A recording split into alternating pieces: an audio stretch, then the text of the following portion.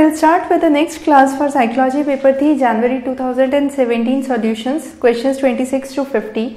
Now the first question talks about the Torrance test for creative thinking, and it focused on 5 basic aspects. Those were originality, elaboration, fluency, abstraction, and the resistance to the premature closing. So these are the 5 things that were included. So you have A, B and C as the correct option. So 4 would be the correct answer here. Next question. The fear of one's own potential greatness and the ambivalent feeling towards greatness in others is known as Jhana complex. Now this is the direct definition for what is Jhana complex.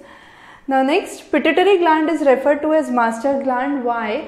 Because it is the major gland which provides or which relates hormones to the other glands. As a result, those are the tropic hormones. So there are 2 types of hormones, tropic and non-tropic. Tropic are the ones where one gland provides it to the other gland. In non-tropic, you have the gland directly providing to the target or the cell. So pituitary is the gland that produces both tropic and non-tropic hormones. It's mainly the tropic hormones. As a result, it is known as the master gland because it controls the functioning of the other glands of the body. So you have both the correct statements and reason as a correct explanation for the assertion. Next question, you have to match the variables with their explanations. So you have conformity. Conformity talks about the social behavior which is influenced when the individual changes their attitude to go along with the existing norms. So that is what is conformity. Then you have compliance, that is social influence involving direct request from others. Intense indoctrination, that talks about the process in which member of the extreme group accept the beliefs and the rules of in an unquestioning way. So whatever is said is directly believed or directly accepted by the group. So that is known as intense indoctrination. The next is social norms. Those are the rules that indicate how an individual is expected to behave in a certain situation. Next question, cohesiveness and conformity. So cohesiveness and conformity talks about accepting influences of those as we like. Norms and social influence talks about social influence based on individuals' desire to be liked by others. Then you have individualization, that's the need to distinguish oneself from other, to create oneself as a unique, so that is create an individual identity or individuation. Then is information and social influence, that is social influence based on individual's desire to be correct. So those are the correct matches for this question. Next, now the degree to which variation in the environment can affect the development of an individual with a particular genotype is known as reaction range. Now the only confusing thing here was with the canalization. However, canalization talks about that even the different genotype as well as different phenotype can produce a similar output. For example, different species could lead to formation of one human being. That was what was the Darwin's theory of evolution. So that is what is canalization. However, here we are talking about reaction range. So reaction range is the degree of variations in the environment which can affect an individual development with a particular genotype that is given. Now you have to match the theories and the explanations given by various scholars. So you have Piaget, who talked about the transforming, organizing and reorganizing of the previous knowledge in the children's. So you have the social development theory of the Piaget that comes into play. Next is Kohlberg, talked about the moral development. So you have children's moral thoughts are advanced through discussions with other, that's the correct option. Bonfire talked about the constructive knowledge by social interaction. And finally Vygotsky talked about children are embedded in environmental systems, and the environmental systems influence the development of an individual. So these are the correct matches. Now next question, this question you have 3 groups, that is no drug, low drug and high drug. So you have groups no, low and high, and on the other hand you have list of words, that is CVC, and 3-letter meaningful word. Now this is a kind of 3x2 matrix, but the choices here would be either randomized or mixed. So the correct answer here would be mixed, because what you are doing here is you have between group analysis and within subject. So this is the analysis within subject, and there would be an analysis between group. So therefore it would be a mixed factorial design, and since there are 3 parameters here and 2 here, it would be a 3x2 design. So 3x2 mixed factorial design is the correct answer here. Next question. Teachers need to teach children to use multiple strategies to find out what works well, when and how. So what is the basic idea here is, most of the children do not know how to learn and what technique to use when learning. So teachers provide them multiple strategies and then they see what works well for them. So reason is the correct explanation for the assertion. So both are correct and the reason is the correct explanation. Next question. Now this is the goal setting program and the steps involved. So first you specify the objectives, you define the goal difficulty, you specify the time that you require for the performance, and finally discuss the goal attainment strategies. Now this is a very commonly asked questions, usually asked in every off and on examination. Now next question. Who is considered as the father of industrial psychology? So he is Hugo Munsterberg, who is considered as the father of industrial psychology, or one who created or developed this field. Next question. You have to match the therapies with the correct person or the therapist. So you have systematic desensitization was propounded by Wolf. Then you have the social learning that was given by Bandura. You have cognitive theory that was propounded by Beck, and finally cognitive behavior modification therapy that was given by Michenbaum. So these are the correct matches. Next question. Under program learning, what you do is you have a set of information and you use small steps to generate feedback and then move on to complete the task.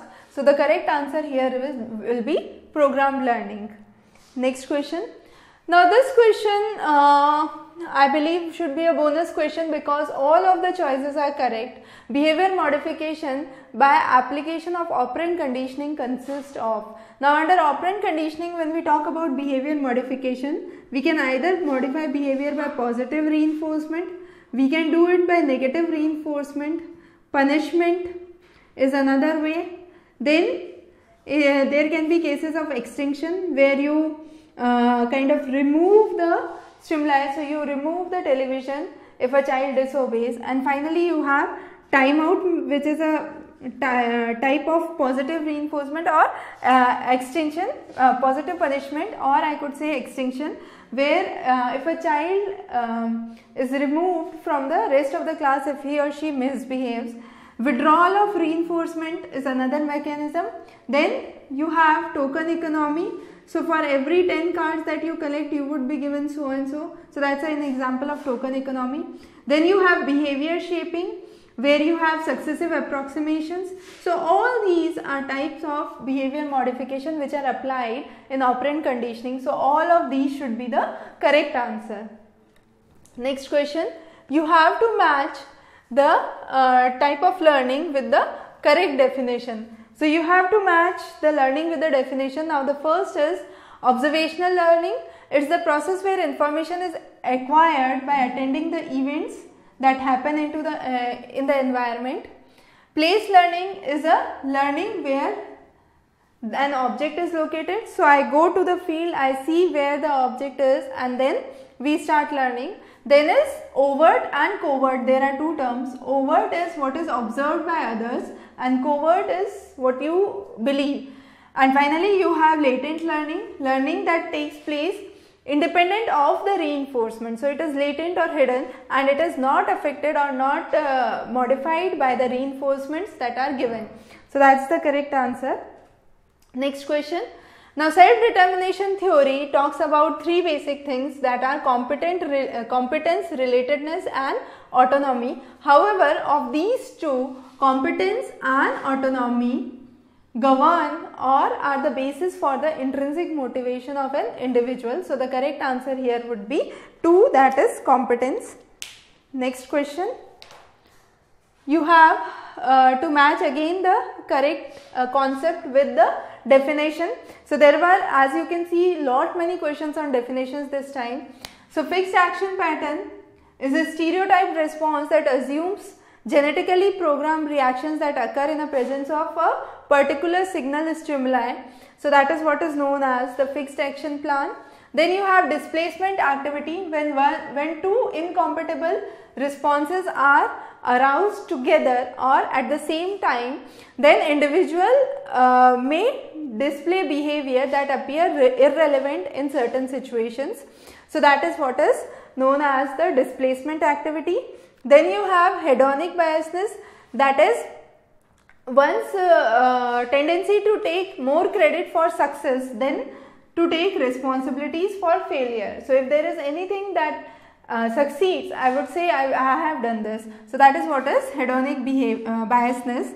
And finally you have intrinsic motivation, which is an individual state which comes from within, and it is internal satisfaction or internal reward that one tries to provide.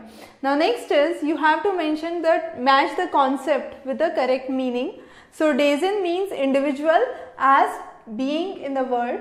So Dasein, the worldly meaning for the word Dasein itself is being the word. Being in the world. So you have being there, or the presence itself is the key. So you have Dasein as the correct match for this. Umwelt means the physical or the objective world that exists around you. Then you have Eigenwelt that talks about self-awareness, and Mintwelt that talks about human interactions. Next question. You have 25 subjects which are categorized under 3 groups of stress. So you have to find out the degree of freedom of stressfulness versus the subject. So for stressfulness, the degree of freedom would be 3 minus 1, because there are 3 types of stress, and for subjects it would be 25 minus 1, and then you multiply those. So you have 2 into 24, that's 48. So 48 would be the correct answer for this question. Next, most experimental studies of lesion are studied for bilateral rather than unilateral lesions, because bilateral behaviors are more easier to understand, unilateral lesions are more milder, and since they occur only in one part of the brain, it's difficult to detect. So detection of bilateral lesions is much more easier and simpler. As a result, most of the studies are done only on the bilateral lesions rather than unilateral lesions. So both of these are correct, and reason is the correct explanation for this question. Next question. This is known as what we call as a pro-social behavior. That means, for example, I am working for a company without taking a salary, just for the sake that I want to work and I want to gain something, or I want to help the motivator. So that is what is known as a pro-social behavior, and that is the definition of what is pro-social behavior which is asked. This was a question that was asked in July's examination last year as well. The difference between what one can accomplish with or without help is known as the zone of proximal development. So you have the zone where you can do, the zone of proximal development where you can do with guidance, and where you cannot do. So you can do with guidance and you cannot do. So those are the 3 zones, and this is the zone of proximal development is the correct answer for this question. Next, according to Adler, child birth order is important in shaping the personality. So it says that the child who is first born in the family would be would have more leadership qualities as compared to the last born. And there are unique experiences associated with the birth order of every child. That is correct, because the first child would have more responsibilities as compared to the last child in the family, and therefore reason correctly explains the assertion. So 1 would be the correct answer in this case. Next question. Punishment given frequently leads to worry, anger and fear. That's the correct answer, and it's a kind of very direct and simple question. Last question. This is what is the stress vulnerability model, and this model suggests that if you have a kind of twin children who are studied, so you have 1 and 1 here. Now of these two, one would develop schizophrenia, the other will not, and this would depend on the life stress that affect the individual. So you have this concept that was given with the genetic markers have a tendency for physical vulnerability, but unless they are exposed to critical times, that would not pop out or that would not be visible. So that is what was studied under the stress vulnerability model. So 4 is the correct answer for this question. With this we complete the set of 50 questions. We will be covering the last 50 questions in the next class. You can subscribe to our channel for more updates. Have a good day.